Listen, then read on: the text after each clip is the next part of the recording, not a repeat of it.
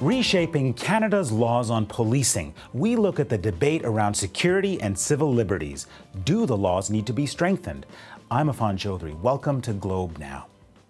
So, the Prime Minister is talking about strengthening the country's policing and surveillance. But along with rewriting the laws, there is the question of civil liberties.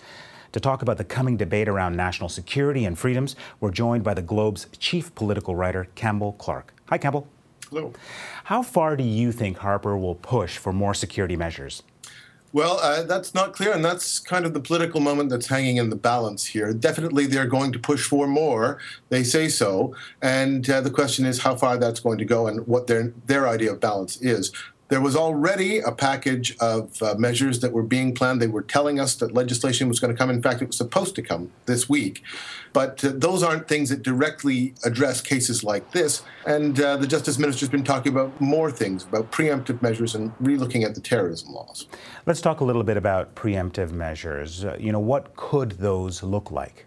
Well, we already have some. We have provisions for preventive detention, in other words, to detain somebody who might be planning a terrorism act, but it's never been used. Mm-hmm. But there's also a peace bond, which is more or less like a bail condition you can set on somebody you think may be dangerous. It might limit their access to certain areas or to firearms, but of course the issue is, would they break those bail conditions? What those things do is they set up kind of a hair trigger. If they break the bail conditions, then you can put them in jail. Mm-hmm. And that is something that the Justice Minister indicated he's looking at.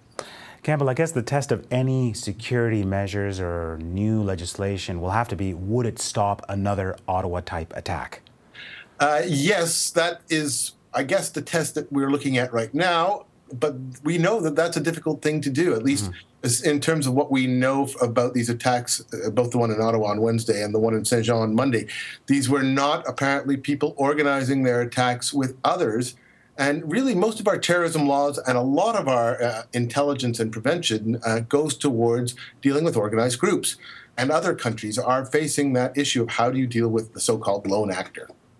What kind of willingness is there among Canadians to give up those liberties for more security?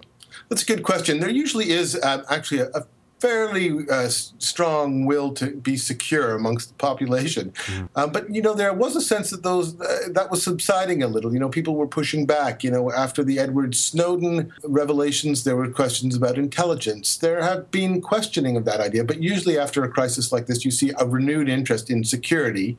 And that tends to drive new measures that might, limit our freedoms. So that debate changes after an incident like this. How are Thomas Mulcair and Justin Trudeau likely to take a different approach? Yeah, that's interesting. We've seen that right from the outset, like from the addresses we saw on the night of the shootings. We saw, they expressed solidarity and they expressed concern about security, but they also said, let's not go too fast, too far here. We have to make sure that this country doesn't change because of a shooting incident.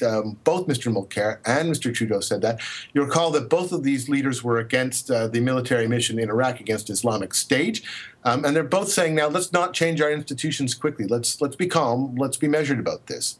So that was a different tone right away. Let's not take this quickly as a turning point and a sign to, run into new measures.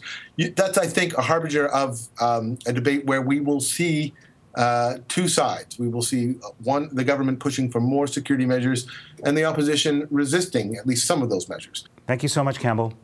Thank you. Well, that's all for today's show. If you've got a moment, hop onto Twitter. How concerned are you about striking the right balance between national security and civil liberties? Tweet us at Globe Now.